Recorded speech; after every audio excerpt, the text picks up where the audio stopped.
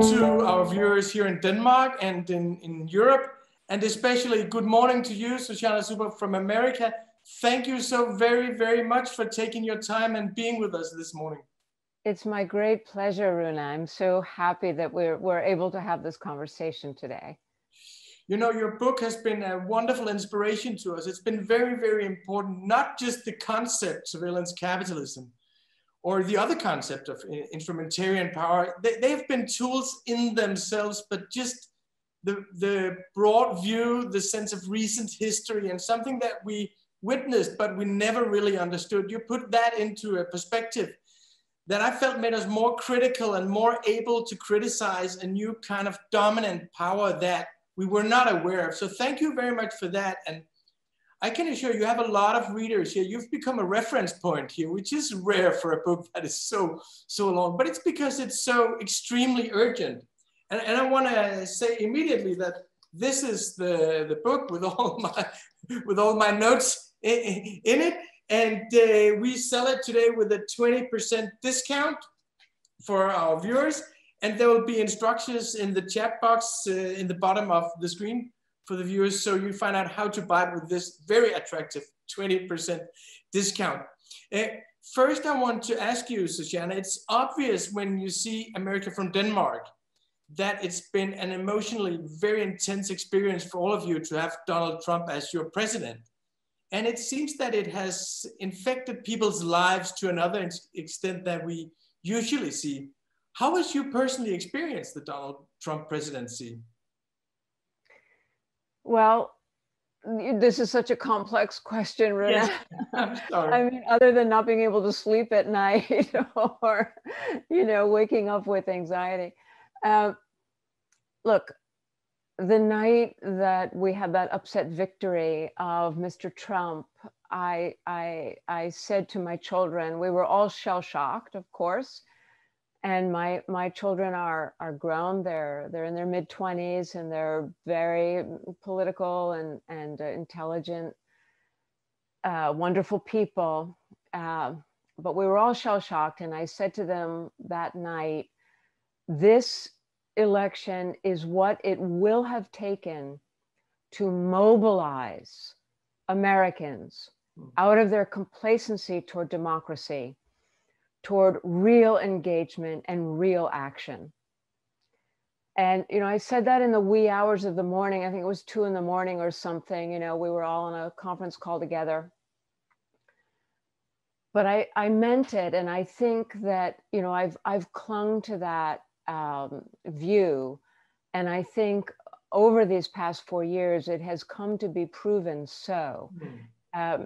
When we see the tens of millions of people pouring out to vote early, and they're doing it in cities and states where there have been active voter suppression measures, and citizens are determined to make sure that their vote counts in the face of this growing voter suppression, political violence, the suppression of free speech, and the whole range of new phenomena that we associate with autocracy. You may have seen, Rune, that just a couple of weeks ago, the VDEM Institute in Sweden, Varieties of Democracy Institute, issued a comprehensive report on the rise of autocracy around the world. And for the first time now, we have a majority of countries under autocratic rule.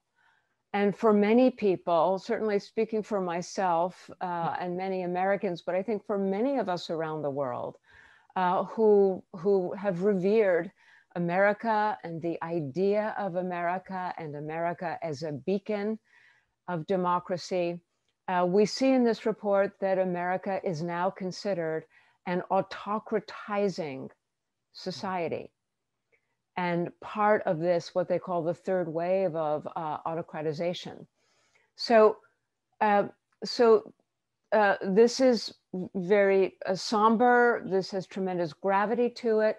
But at the same time, Rune, the report is quite wonderful, because unlike so many reports which take, a linear position, drawing a straight line out of current data. This report is brilliant because they're also looking at the simultaneous rise of resistance of warriors for democracy, ordinary citizens mobilized to fight for democracy within their societies, including American society. And so we also see that the resistance is on the rise in every single one of these countries, including the United States. And so I'm coming full circle to my prophecy 4 years ago that while it has been a very dark time to see Trump follow a 1930s playbook taken right out of the Weimar experience of slowly, methodically breaking down policies and practices, ultimately the dismantling of the civil service, right down to the post office, which was, of course, in the 30s, what Facebook is for us today. But despite this, we have two things going for us. One is the general ineptitude of the Trump administration, because they do not have a real political vision as the fascists of the 30s did.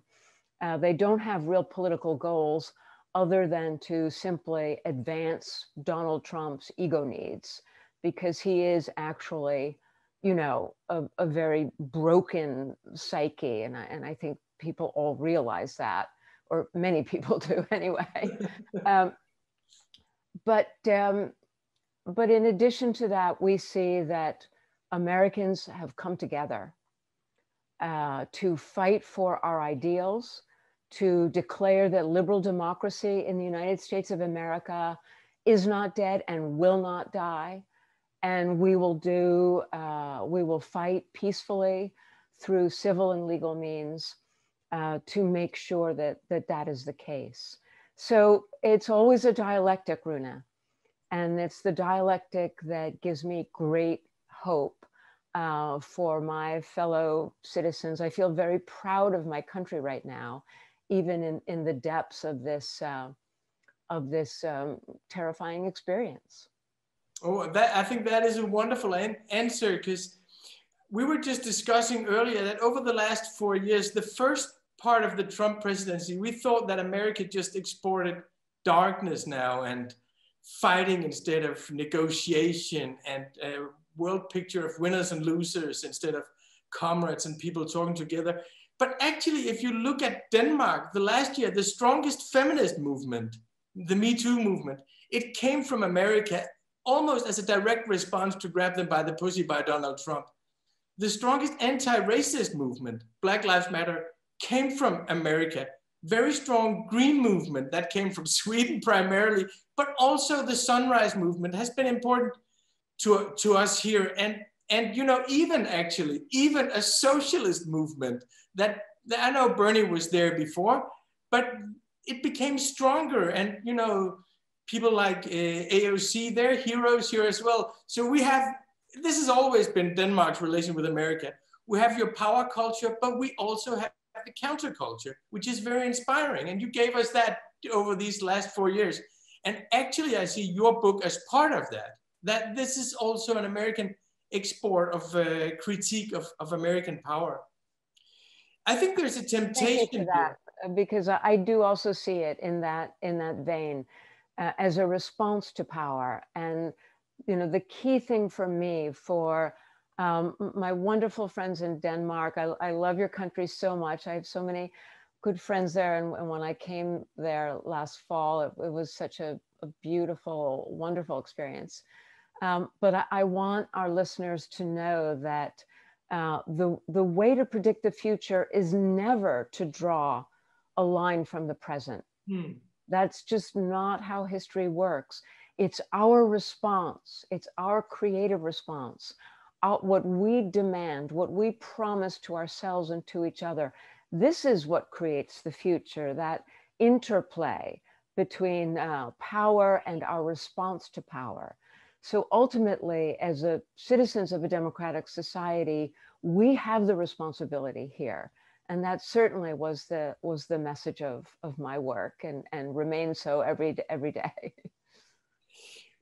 There's a temptation now, which is perfectly understandable, to look back with nostalgia at the Obama era and look back at the Obama presidency as the era of well-functioning democracy and decency and liberal consensus supporting basic principles. But there's a very radical critique of the Obama era in your book, and I think it's very relevant.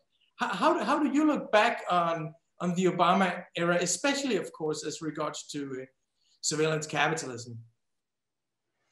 Well,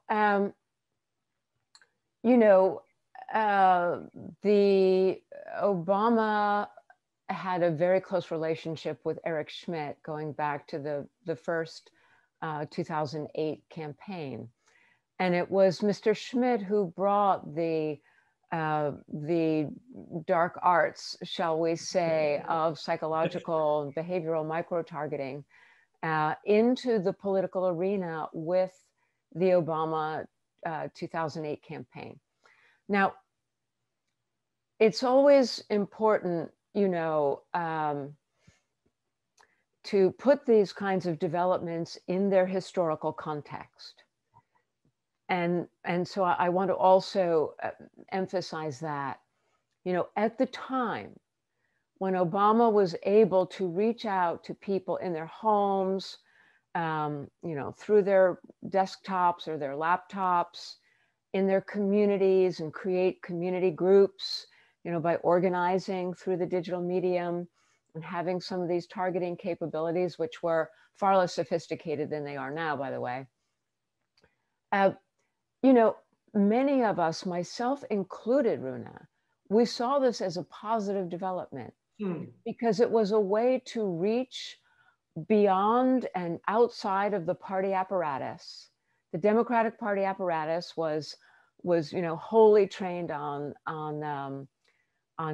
Hillary Clinton's nomination, and this was a way to reach directly to individual citizens and to help them mobilize, to help them connect to the Obama campaign, and to help them connect to one another in their communities. So many of us saw this as a really, you know, fantastic development. Yeah. And you know, this was a period before we understood about psychological micro-targeting and how it could be used to manipulate, to suppress the vote, and all of the, you know, the really malicious political aims to which these same methodologies have been put to use in the years since. We started learning about that in 2018, 10 years later, when we learned about Cambridge Analytica. You know, it started to dribble out, of course, after Trump's election in 2016. But it was really when we got the whistleblowers and Chris Wiley and so forth telling us the inside story, you know, that the puzzle pieces really began to come together. Now, of course, we understand that the 2016 Trump campaign used the dark arts of psychological micro-targeting, specifically aimed at Black voters in the United States of America in swing states to suppress the Black vote, and apparently with significant success.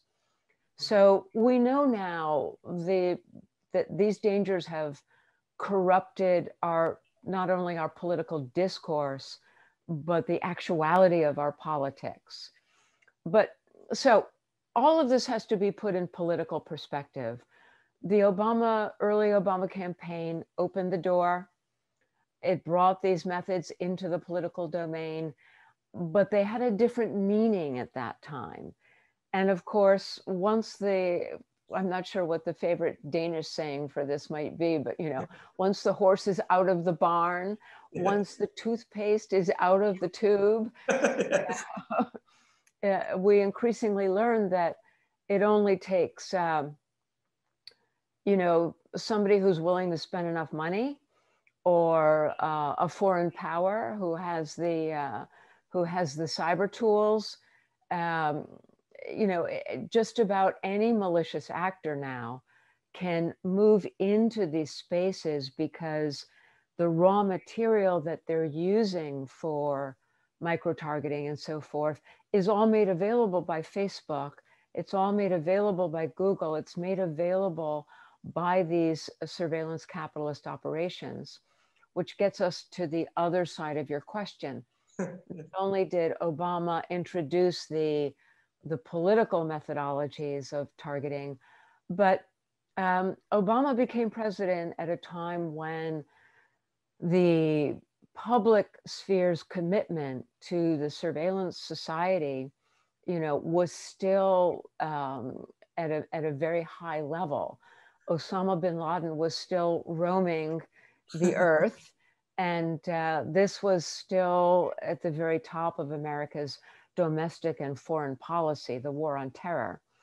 So the war on terror, starting in 2001 with the 9/11 attacks, the war on terror really was the legitimation context in which surveillance capitalism was allowed to grow and flourish. Before September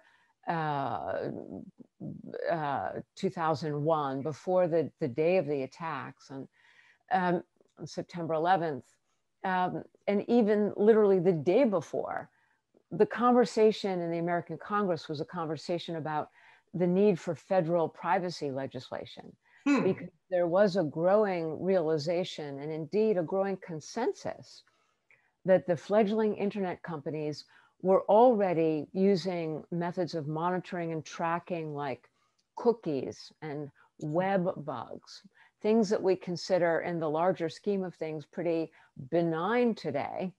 But nonetheless, the Federal Trade Commission and other bodies within the US government had come to the conclusion that these little companies were not going to be able to self-regulate, and that they were already audacious in their invasion of user privacy.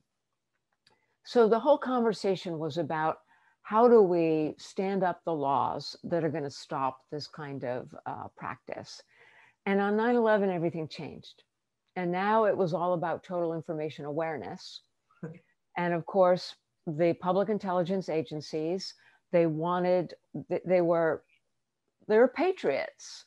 And they were feeling humiliated and ashamed that they had not, quote, connected the dots.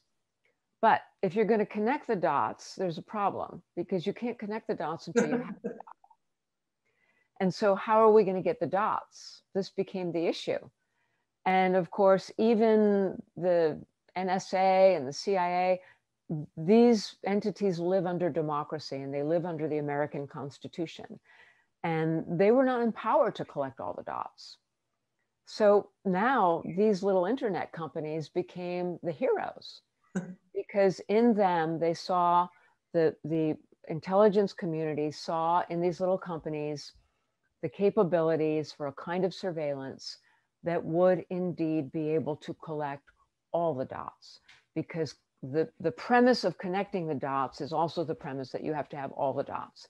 So now we're all dots. Everything becomes a dot. And that's where we entered the danger zone. And that gave these companies permission to grow their surveillance capabilities rather than have law to constrain or criminalize them. And of course, Obama came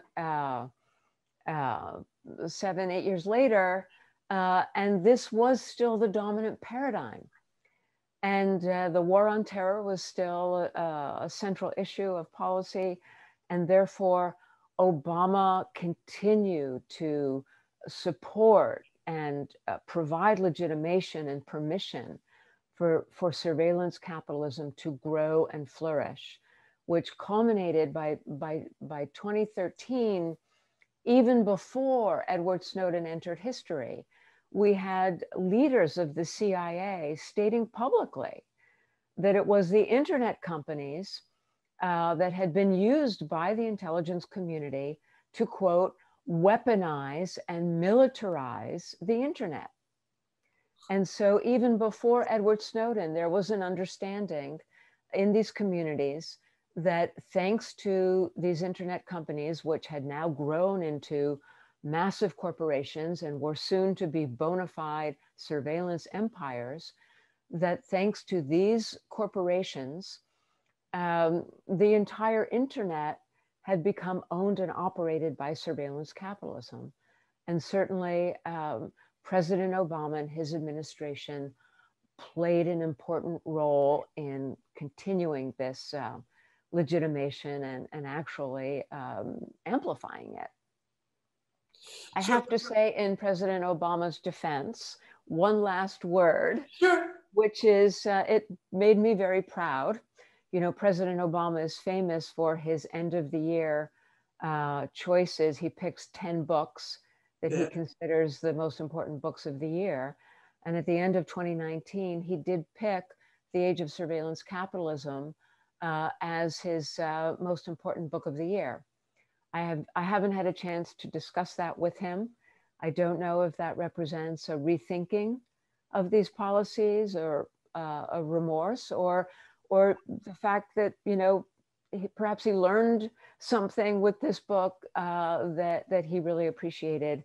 As you know, we say hindsight is 20/20, and we say it disparagingly, but actually hindsight being 20/20 is a good thing, because that means that we have an opportunity to reflect on the past and learn from it with new clarity.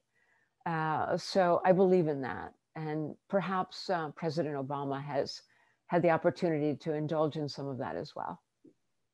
And in all fairness to Obama, I think when Bernie Sanders left the race and Joe Biden was nominated, Obama came out and said that he would have been more radical today than he was 12 years ago, that it was another social and economic situation in America. And I felt that was kind of apologizing for all the things that he didn't do. I don't know if that was meant specific with address to surveillance capitalists, but he did say that he could have been more radical. It is often we have the sensation that this industry of surveillance capitalism is just too powerful for democracy. I know you end your book on a hopeful note and referring to what happened with the New Deal in the 30s in America, but looking at the complex, it seems like there's a concentration of power that's everywhere in our production system and our educational system, and it's very, very hard to confront. So I was very delighted when I heard Elizabeth Warren's plan to take on big tech, and then when she lost, I thought, well, maybe we won't see the big political battle. But now we have this lawsuit filed by the Donald Trump administration against Google for choking competition. And it's been, this lawsuit has been called the biggest antitrust lawsuit for 2 decades, since the Microsoft lawsuit in 1998. And I've seen some surprising enthusiasm from people who are usually very pessimistic. How do you see the perspectives of this lawsuit? Well, look, we have just gone through the first 2 decades of the digital century with surveillance capitalism growing and flourishing at an incredible rate. In only 2 decades, I mean, and less so for Facebook. Facebook went public in 2012. So, you know, we're looking at an extraordinary acceleration of growth, so that these companies, and when I say these companies, I mean Google and Facebook, of course, the pioneering surveillance capitalists and the surveillance capitalism pure plays, if you will, but also Amazon and Microsoft and Apple, really now dependent upon surveillance capitalism in their own practices and in their larger ecosystems. So, and then of course, this has become the default model, economic model for the entire tech sector and increasingly across the normal economy. So they want us to believe a couple of things. One, they want us to believe that these practices are the inevitable consequence of digital technology, which we know they're not. We can easily imagine digital technology without surveillance capitalism. It's impossible to do the reverse, to imagine surveillance capitalism without digital technology. it relies on the digital and has hijacked the digital for the narrow purposes of this economic logic. Okay, so it's had a 20-year run, and for the reasons we've just discussed, it has been unimpeded by law. Now, we're not in that different a position moving into the third decade of our century than we saw in the 20th century, at least speaking for the American case, if you will permit me. Sure. 1929, 1930, we saw the Great Depression, and we entered that fourth decade of the 20th century without the institutions, the charters of rights, and the legislative frameworks that were needed to finally take on the overweening power of the huge industrial capitalist enterprises. We had had antitrust for a while, since 1890, the Sherman Act, but even what antitrust was able to do was not enough to really curb the power of these massive companies.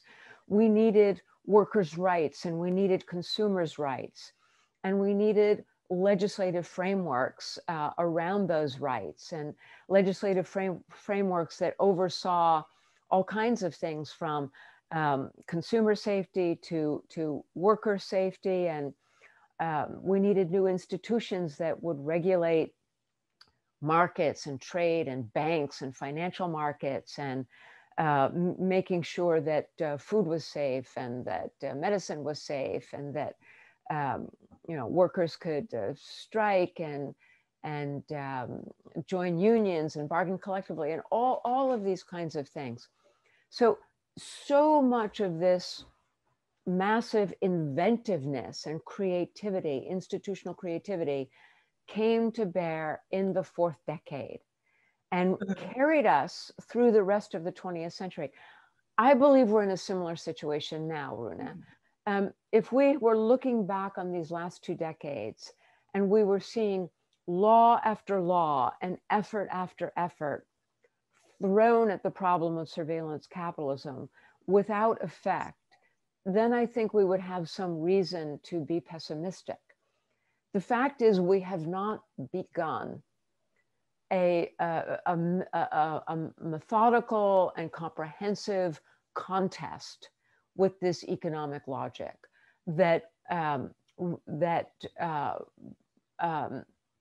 removes its validity, that contests its legitimacy, and that criminalizes some of its core practices, like taking people's experience without their knowledge and translating it into data, which is then claimed as proprietary for downstream processes of analysis and sales. These things are fundamentally illegitimate. In any other context, they would be called stealing. And so, I think, so to get back to your question, antitrust, is antitrust going to be the answer? Well, look, in America, we have this old joke. It says, it asks the question, why is the drunk looking for his keys under the lamppost? Yes. And the answer, you know the answer. The answer is because that's where the light is. Okay? So why do we begin with antitrust? We begin with antitrust because that's where the law is. We have laws to address the antitrust, anti-competitive harms that are part and parcel of these companies' operations. Let's remember that these companies are ruthless capitalists, as well as being ruthless surveillance capitalists.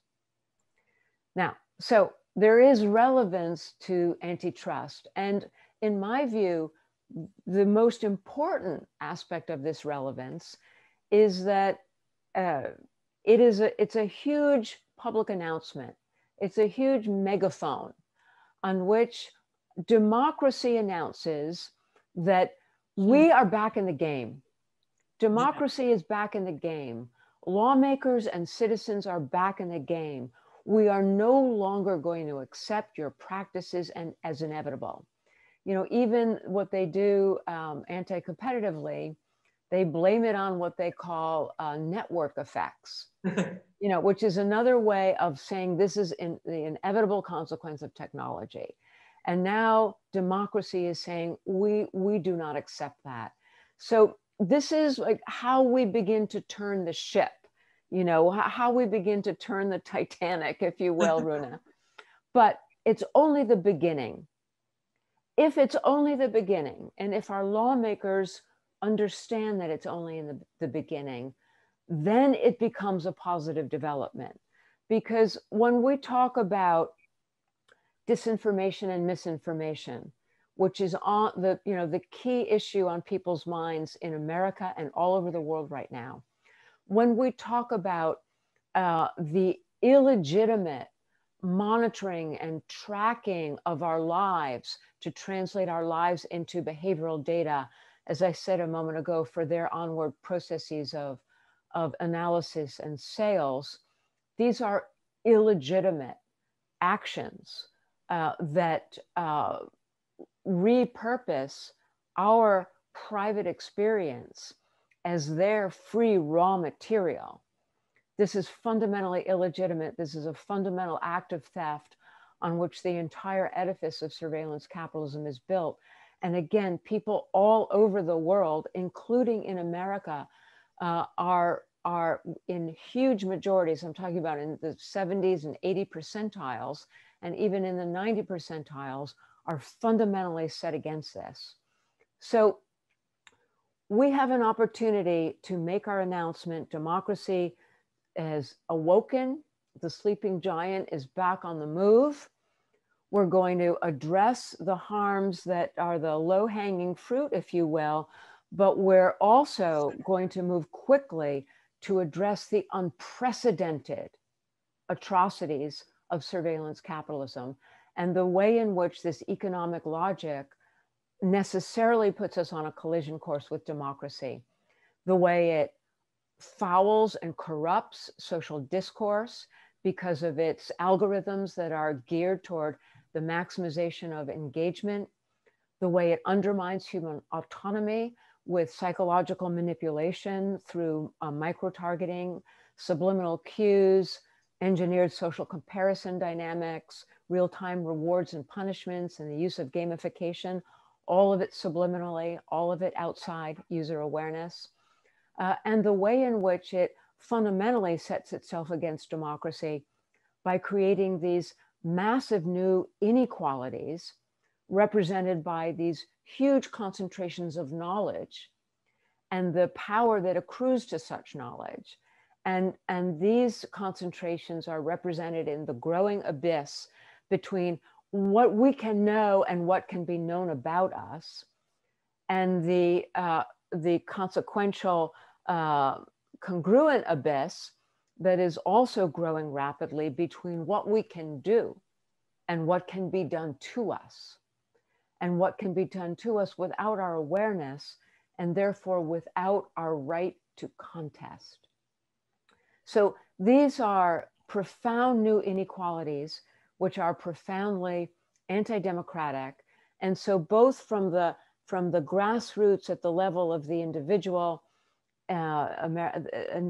democratic citizen, and from the superstructure, as we look at these huge new inequities in our societies, these are profoundly anti-democratic operations that must be interrupted and outlawed and criminalized, in my view.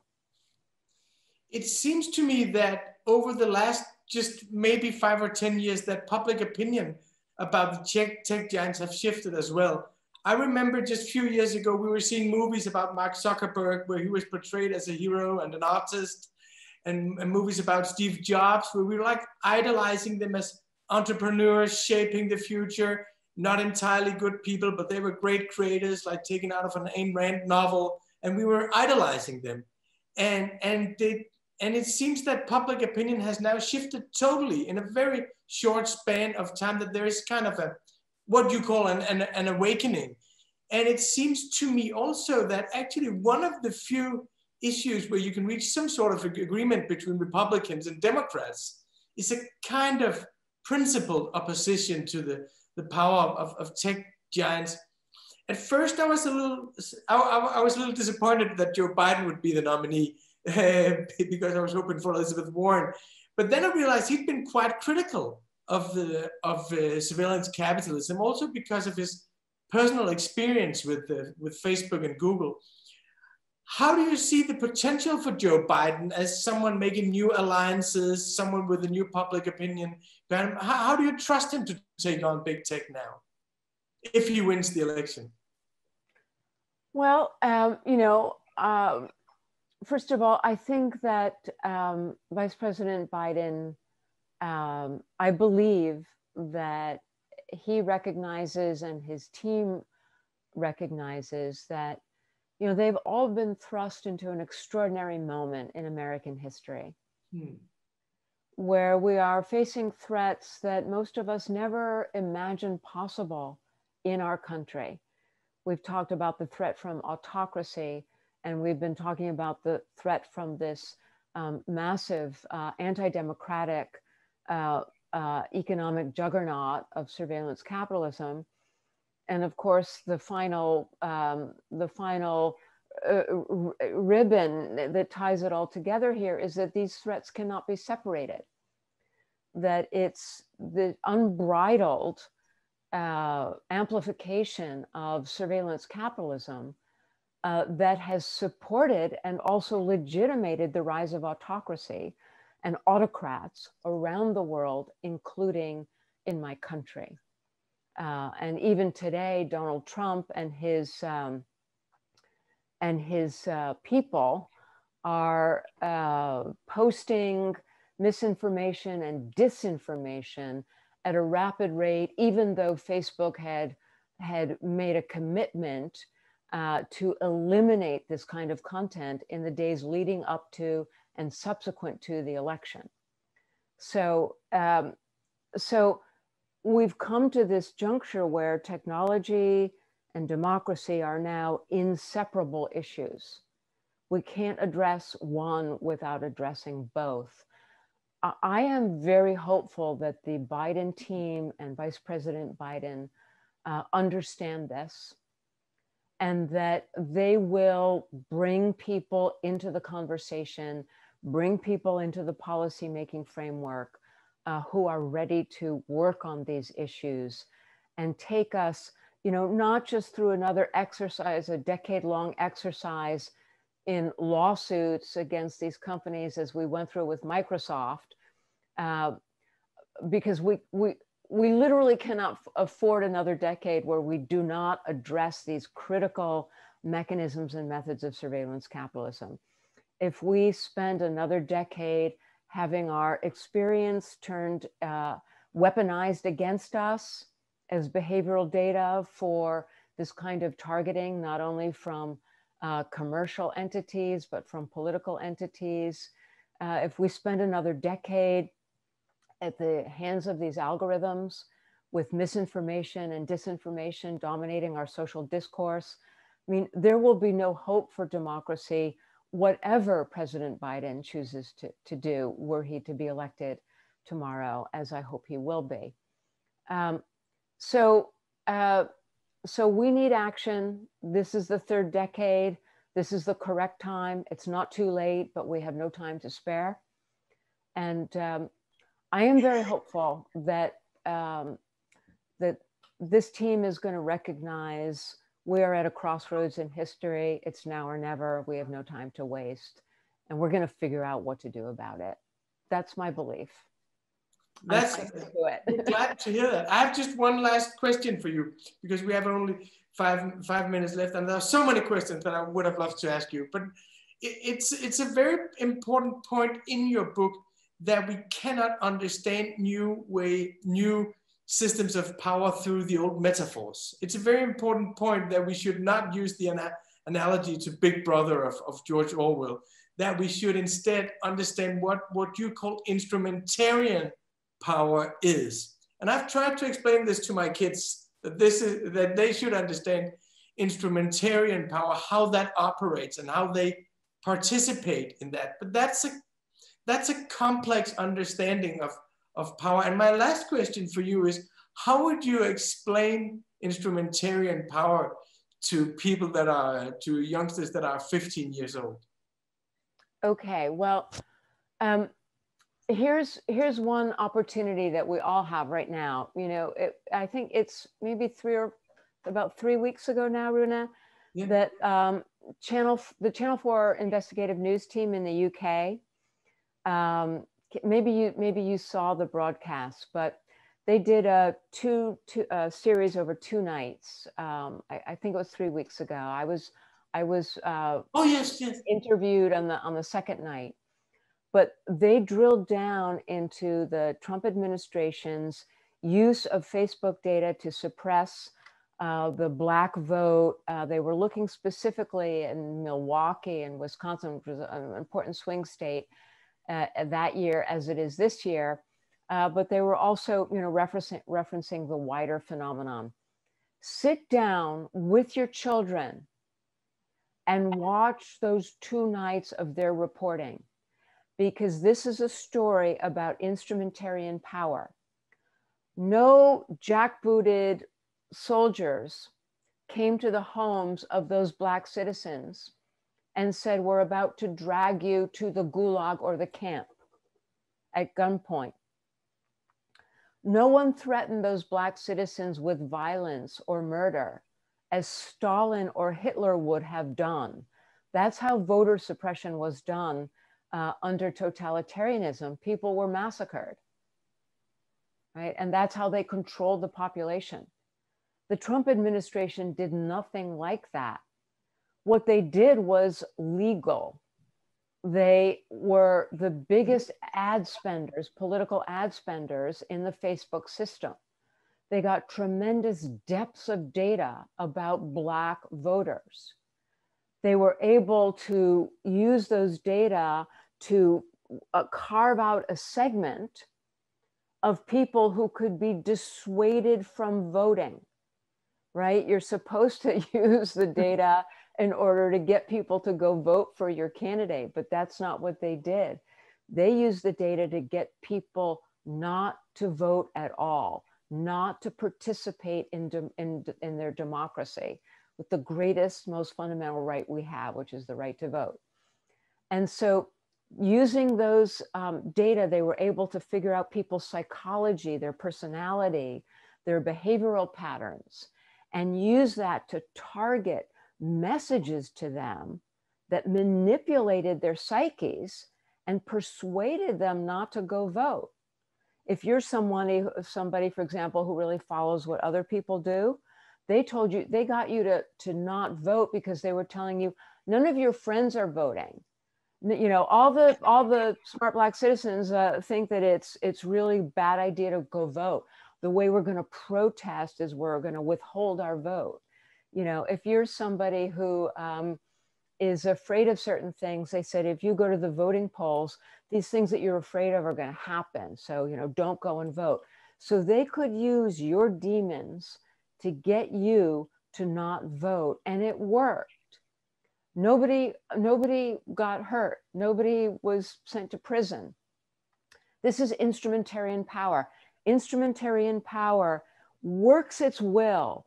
It works its objectives, whether they are commercial objectives, societal or political objectives, through the medium of digital instrumentation. Remember, we talked about weaponizing and militarizing the internet. This is how it works, because the companies now, the private companies, have made so much information about us transparent. They've turned us all into dots. And anyone now with the right amount of money or the right skills can come along and connect the dots to manipulate us toward their own ends. This is instrumentarian power. And if we're looking out there for Big Brother, if we're looking out there for the jackbooted soldiers, we're missing entirely the power that is already saturating our lives, disfiguring our democracies. And because it's a new kind of power, it requires a new kind of contest. a new kind of resistance. That's where we have to invent the new charters of rights, the new legislative frameworks, the new institutional forms that are going to be right for our time. 21st century threats require 21st century inventions to contest those threats, which is why I argued a moment ago, antitrust is fine if it's the beginning and not the end. If it's what we build on for a true 21st century response that will finally make our digital century safe for, compatible with democracy, that will make the 21st century a century where we advance the aspirations of a democratic people. This is the work that we have not yet undertaken, and the third decade is our time for this important work. Well, thank you so very much. I think no one has given us better metaphors and tools to understanding it than you have. And now today, you've even given us a little hope and optimism and a sense of that we might be part of achieving something great for the third decade of the 21st century. Thank you so very much, Shoshana, for taking your time and talking to us. It's been wonderful. Thank you. Thank you. Thank you, Rune. Thank you so much. And thank you, all my friends in Denmark. I hope to see you in person again very, very soon. And we wish you a good election day tomorrow. Bye-bye. Thank you. Fingers crossed.